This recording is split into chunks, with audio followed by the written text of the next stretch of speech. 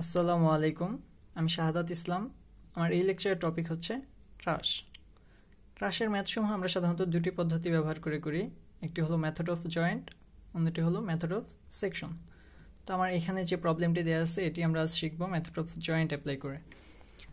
যদি প্রবলেমটি আমরা দেখি, find the force in all the members of the ট্রাস শোন by the method of joint. অর্থাৎ আমরা ইন অল দ্য মেম্বার্স, প্রতিটি মেম্বারে ফোর্সের ভ্যালু হিসেব করব by the method of joint. তো এই ক্ষেত্রে আমরা প্রথমে যে কাজটি করব সেটি হলো, আমরা ফ্রি বডির ক্ষেত্রে যা করতাম, প্রথমে সাপোর্টগুলো আমরা রিমুভ করে দেব। এখানে দুটি সাপোর্ট দেখতে পাচ্ছি, এতে একটি হিঞ্জ সাপোর্ট এবং ডিতে একটি রোলার সাপোর্ট। তো আমরা জানি হিঞ্জ সাপোর্ট রিমুভ করলে দুটি রিঅ্যাকশন পাই।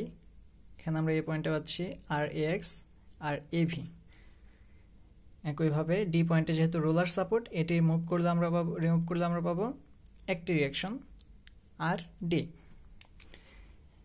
এখন আমরা এর ফ্রি বডি থেকে যদি আমরা মোমেন্ট নিই এই পয়েন্টে, summation of moment A is equal to 0, তাহলে এই পয়েন্টে মোমেন্ট নিলে আমরা আর এ এক্স আর এ ভি এর জন্য কোনো মোমেন্ট পাচ্ছি না, মোমেন্ট পাবো 60 ও আর ডি এর জন্য। তাহলে 60 এই পয়েন্ট থেকে 60 রিঅ্যাকশনের যে লম্ব দূরত্ব তা হলো এই, অর্থাৎ এখানে যে ডিস্টেন্স দেওয়া আছে এই 2 মিটার। তাহলে 60 ইন্টু 2, এটি যেহেতু এ থেকে ক্লকওয়াইজ, আর ডি হবে এভাবে গিয়ে উপরের দিকে, মানে এন্টি ক্লকওয়াইজ। আর ডি এর দূরত্ব আমরা দেখতে পাচ্ছি এ থেকে ডি এর যে ডিস্টেন্স 2 + 2 4 মিটার। তো এটি যেহেতু এন্টি ক্লকওয়াইজ, এটি নেগেটিভ, আমরা ওই পাশে লিখলে যা পজিটিভ হিসেবে লিখতে পারি আর ডি ইন্টু 4। এখান থেকে আমরা আর ডি পেয়ে গেলাম 30 কিলোনিউটন। একইভাবে summation of F x is equal to 0। এখানে আমার হরিজন্টাল ফোর্স অনলি আর এ এক্স, যেহেতু অন্য কোনো ফোর্স নেই, আর এ এক্স ইজ ইকুয়াল টু 0। এরপর summation of F Y is equal to 0। Vertical যে রিঅ্যাকশনগুলো, এগুলোর সামেশন যদি আমরা করি তাহলে পাচ্ছি হলো আর A V plus R D is equal to 60। 60টি বিপরীত, এই জন্য এটি নেগেটিভ। ওই পাশে লিখলে আমরা যেটা পজিটিভ আকারে লিখতে পারি। এখান থেকে আমরা এ ভি পেয়ে যাব, যেহেতু আর ডি আমরা আগেই পেয়েছি 30, এখানে আর এ ভি হবে 30 কিলোনিউটন। আচ্ছা, এরপর আমরা যা করব, এখন আমরা জয়েন্টগুলো আলাদা করে ফেলব। যেহেতু আমরা মেথড অফ জয়েন্ট অ্যাপ্লাই করে প্রবলেমটি সলভ করব, এখানে আমাদের অনেকগুলো জয়েন্ট আছে। এই যে প্রতিটি পয়েন্টে A B E C G D, প্রতিটি জয়েন্ট আমরা আলাদা করে নেব। এক্ষেত্রে আমরা প্রথমে যে জয়েন্ট নিব সেটি হলো এখানে এ জয়েন্টটি যদি আমরা নিই, তাহলে এর সাথে আমরা দুটি বার পাচ্ছি এ বি এ এফ। তাহলে এই অংশটা আমরা এই জয়েন্ট থেকে এই দুটি বার কেটে নেব। তাহলে আমরা যে রিঅ্যাকশনগুলো পাবো, এতে তো আমার দুটি রিঅ্যাকশন ছিল, আর A V R A x. এছাড়াও আমার যে দুটি বার আমরা কেটে নিব, এ বি বরাবর একটি রিঅ্যাকশন পাবো এফ এ বি, আবার এ এফ, এখান থেকে এ এফ বরাবর যে রিঅ্যাকশন পাবো সেটি হলো আর এফ এ এফ। ওকে, এখন কথা হলো আমরা কোন জয়েন্ট থেকে কাজটি শুরু করব। প্রথমে ফ্রি বডির মতো আমরা কি করব, সম্পূর্ণ যে ট্রাস আমার দেয়া আছে এটি থেকে সাপোর্টগুলো আলাদা করব। তারপর আমরা মেথড অফ জয়েন্ট, যেহেতু জয়েন্টগুলো আলাদা করব। এখন কোন জয়েন্টটি আগে নেব, এই ক্ষেত্রে আমরা দেখব যে সবসময় চেষ্টা করব যে কোনো এক কর্নার থেকে শুরু করতে, তাহলে আমাদের সুবিধা হবে। তো আমরা যদি এ জয়েন্ট নেই, এখানে দেখতে পাচ্ছি যে রিঅ্যাকশনগুলো পাচ্ছি, যেহেতু এফ অফ এ বি, এগুলো এই রিঅ্যাকশনটি আমার অ্যাঙ্গুলার 60 ডিগ্রি অ্যাঙ্গেলে। 60 ডিগ্রি আমরা কীভাবে পেলাম দেখা যাক। এখানে আমার অ্যাঙ্গেল দেয়া ছিল, অবশ্য যদি দেয়া না থাকতো সেই ক্ষেত্রে আমরা এর যে ভূমি আর লম্ব, এখানে লম্ব দেয়া নেই, এই জন্য অ্যাঙ্গেল দেয়া আছে, লম্ব আর ভূমি থেকে আমরা টেন ইনভার্স দিয়ে অ্যাঙ্গেলটি বের করতে পারতাম। ওকে, যেহেতু আমার এফ এ বি একটি অ্যাঙ্গুলার রিঅ্যাকশন, এর জন্য এর যে দুটি হরিজন্টাল ও ভার্টিক্যাল উপাংশ পাবো সেই দুটি আমরা নিয়ে নিলাম, F A B cos 60, F A B sign 60। ওকে, এখন যদি আমরা সামেশন অফ এফ এক্স নিই এই ফিগার থেকে, তাহলে এখানে আমরা একটি ইকুয়েশন পাবো। এখানে দেখতে পাচ্ছি আমরা এফ এ এফ এর মান চলে আসলো 17.32 কিলোনিউটন। তো এখানে টি দেওয়ার মানে কি, টি হলো টেনশিয়াল, যেহেতু আমার এখানে মানটি পজিটিভ, পজিটিভ বলতে বোঝায় টেনশিয়াল, মানে এ থেকে এফ এ বি এর যে রিয়াকশনটি, এটা হলো টেনশিয়াল। ওকে, এরপর আমরা সামেশন অফ এফ ওয়াই যদি নেই একই ফিগারে, তাহলে আমরা ক্যালকুলেশন করে পাচ্ছি F A B. F A B এর মানটি আমরা দেখতে পাচ্ছি নেগেটিভ, তো এটি যেহেতু নেগেটিভ এটা অবশ্যই কম্প্রেসিভ হবে। তো আমরা যা দেখলাম, পজিটিভ আসলে টেনশিয়াল হবে, নেগেটিভ আসলে কম্প্রেসিভ। ওকে,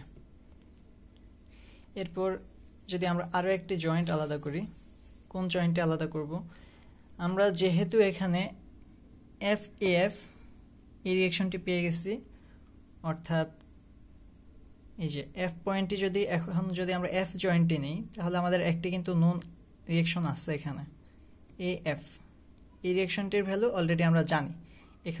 এই জন্য আমরা এর পরেই এফ যে জয়েন্ট এটি নিয়ে কাজ করব।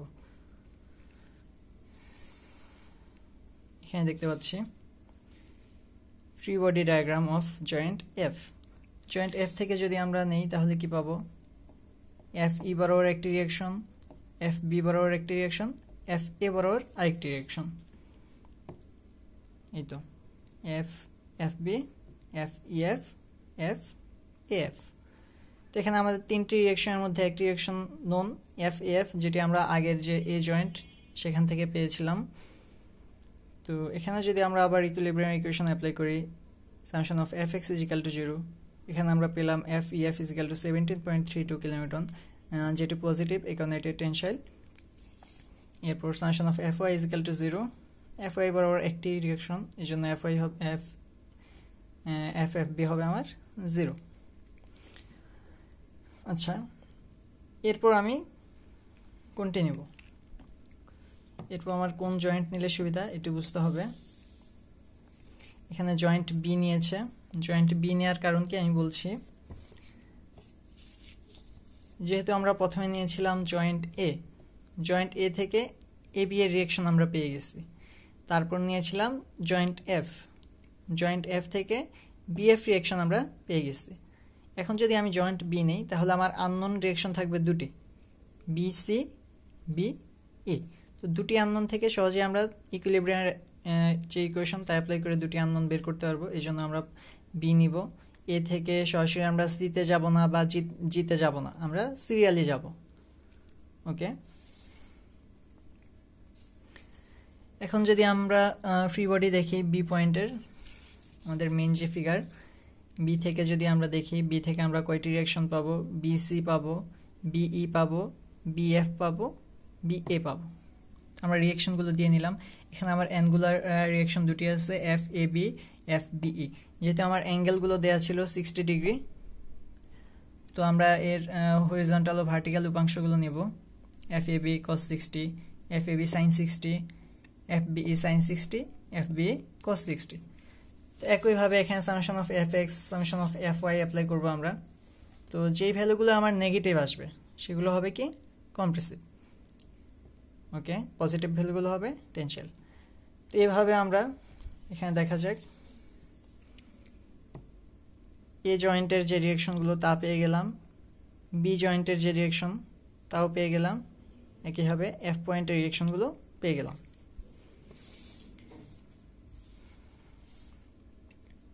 তো এখানে দেখতে পাচ্ছি ডিউ টু সাইমেট্রি অফ স্ট্রাকচার, যেহেতু আমাদের যে স্ট্রাকচারটা দেওয়া আছে এটা একটি সাইমেট্রিক ইকুয়েশন, সাইমেট্রিক ফিগার, কারণ এখানে আমরা দুটি ত্রিভুজ দেখতে পাচ্ছি, দুই পাশে সমান, এই জন্য প্রতিটি বাহুর দৈর্ঘ্য সমান, অ্যাঙ্গেলগুলো সমান, এই জন্য আমার একটি পাশের যে রিয়াকশনগুলো যা আসবে অন্য পাশেরটাও সেম আসবে।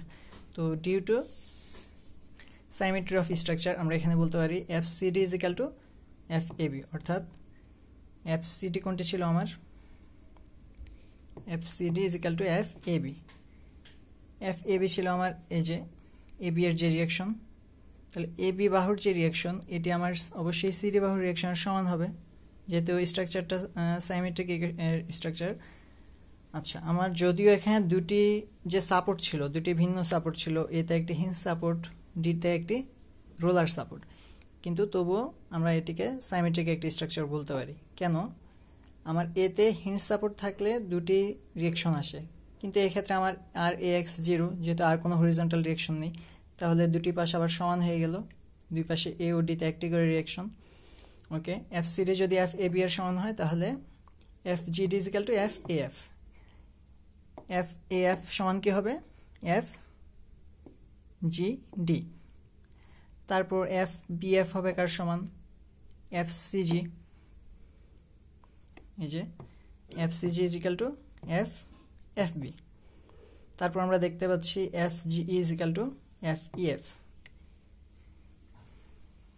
F GE, F GE is equal two F E F. F E F আমরা এফ জয়েন্ট থেকে পেয়ে গেছি। তারপর দেখতে পাচ্ছি এফ সিই ইজিক্যাল টু এফ বিই, অর্থাৎ এফ সিই ইজিক্যাল টু এফ বিই, যেটি আমরা বি জয়েন্ট থেকে পেয়ে গেছিলাম। তো আমার আলাদাভাবে বাকি যে জয়েন্টগুলো ডি জি সিই, এই জয়েন্টগুলো নিয়ে আলাদাভাবে কাজ করতে হয়নি এক্ষেত্রে। ওকে, তো আমরা যেহেতু মোটামুটি সবগুলো জয়েন্টের জন্য সবগুলো যে মেম্বার ছিল, প্রতিটি মেম্বারের জন্য আমরা রিয়েকশনের মানগুলো পেয়ে গেছি। তো এক্ষেত্রে এখন আমরা প্রতিটি মেম্বার আলাদাভাবে একটি ছকের মাধ্যমে দেখিয়ে দেব। যেহেতু আমরা F A B F C D দুটির সমান ছিল ফোর্স ইন মেম্বার, এই দুটি মেম্বারের ফোর্সই ছিল আমার সেম 34.641 কিলোনিউটন ম্যাগনিটিউড যেটি। তারপর এভাবে প্রতিটি মেম্বারের যে ম্যাগনিটিউড আমরা আলাদাভাবে লিখলাম, যেগুলো কম্প্রেসিভ অর্থাৎ নেগেটিভ ভ্যালুগুলো আমরা এখানে আর নেগেটিভ দেবো না, কারণ আমরা নেচারটা লিখে দিচ্ছি কম্প্রেসিভ, পজিটিভগুলো টেনশাল, আর জিরো যেটি তো আমরা কিছুই দেওয়ার প্রয়োজন নেই। এই তো এইভাবে একটি ছকের মাধ্যমে সম্পূর্ণ মেম্বারের যে রিয়েকশন তা আমরা তুলে ধরব। আচ্ছা, ধন্যবাদ সবাইকে।